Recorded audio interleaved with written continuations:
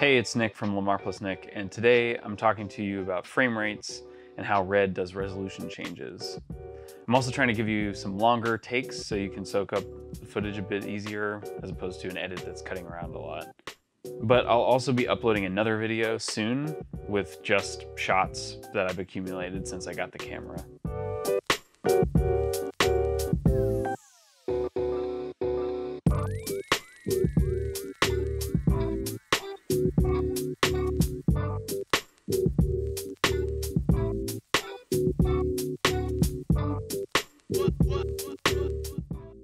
Since the Komodo has been in the public eye, there have been a lot of people that are coming from other camera systems, especially DSLRs, that are asking about stepping down resolution in favor of frame rates, but they still want the full sensor size.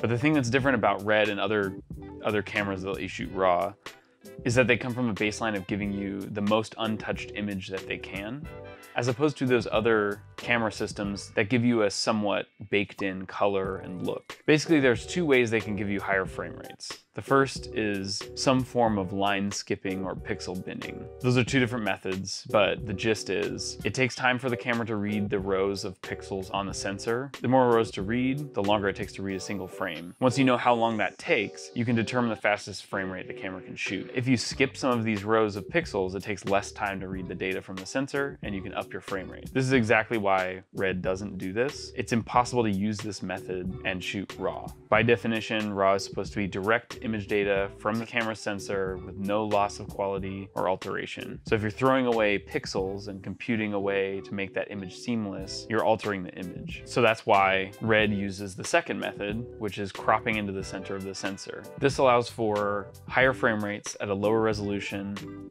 and you still get true RAW files. This does come with the trade-off of also cropping into the center of your lens, changing your field of view, effectively changing the focal length of your lens. So that's the downside of this. If you need to crop in to use a higher frame rate and you don't have a wide enough lens, then you're gonna have what looks like a really long lens when you're shooting the slow-mo. For example, here's a shot with the Canon 24-70 set to 24 millimeters with the camera at 6K. Now, if I crop into 4K, I can shoot 60 FPS if I want. The trade-off is that my 24 millimeter is now more of a 37 millimeter in frame size. Here's the comparison with my camera at 6K and my lens zoomed in to match the frame from the 4K shot. I know this isn't exactly scientifically correct. I'm just trying to give you an example of how it matches up.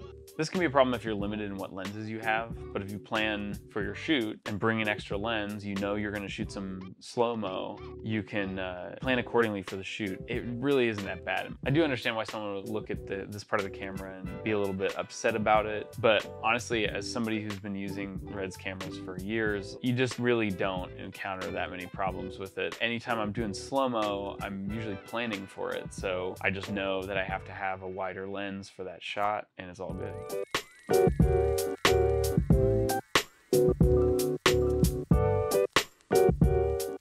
I've seen a bunch of comments about people's deal breaker for a camera being 4K, 120 FPS, and if the camera doesn't have it, then they don't want the camera. Here's the deal. My iPhone shoots 4K 120, but that doesn't mean it's great footage. As far as I can tell, there aren't many cameras that even shoot 4K 120 RAW. If they do, then it's like a lot more money. It's a totally different category of cameras. But if we look closer to the 5K to 6K price point, like the Komodo's in, we're looking at quite a loss in color depth in most cases. Like the brand new Sony a7S III does have 4K 120, but the color space is 422 10-bit. And that may be totally fine for a lot of people, and I'm sure it will be. But when you want to get RAW out of the a7S III, you're looking at having to use an external recorder, and you're only gonna get 4K 60 FPS, which brings it right in line with the Komodo. Granted, that camera's about $3,500, so maybe that works better for you. But honestly, unless you're shooting sports or a special shot for a narrative or something, 120 FPS is oftentimes way too slow.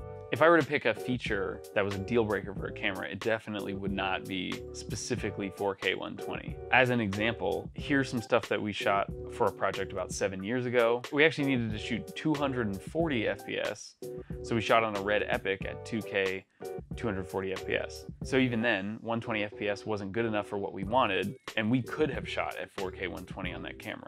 I bring this up just to say, sometimes I have actually needed footage that slow, but I still resorted to borrowing or renting a camera. You know, like when you're talking about footage that slow while actually keeping the quality you want, it very much is a specific feature for specific jobs. I'm not trying to convince you that you'll never need 120 FPS at 4K.